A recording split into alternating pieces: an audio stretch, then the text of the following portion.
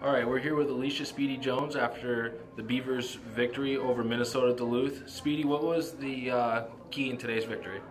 Just our energy and effort. Whenever we win, we always give our best energy, so that's what we need to do every game. Today, it seemed like you got contributions out of just about everybody on the team. A lot of people played, a lot of people got big minutes, and it seemed like no matter who was in the game, you guys were able to contain them. What do you attribute that to? Just everybody on this team can step up and do anything at any given time. It's hard to just stop one player and make the rest of the team go down with them. So we have great players on this team who can step up at any time, so that's the best part about this team.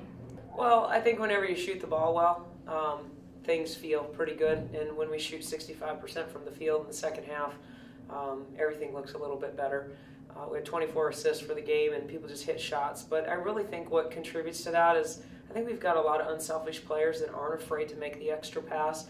Perfect example is Speedy goes all the way in the lane for a layup, and here's Morgan on the baseline wide open and kicks it all the way to the baseline, and Morgan hits a three. I'm just really proud of how unselfish our kids play, and yet we still have kids putting up good numbers. So you have St. Cloud up next.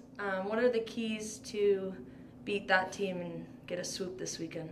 Well, St. Cloud's a very, very perimeter-oriented, I'd say, more so than post, and they got a lot of weapons. They shoot the ball really well. They shot 60% from the three-point line against us at St. Cloud and hit 16 threes. It's got a school record, so that's pretty fresh in our mind.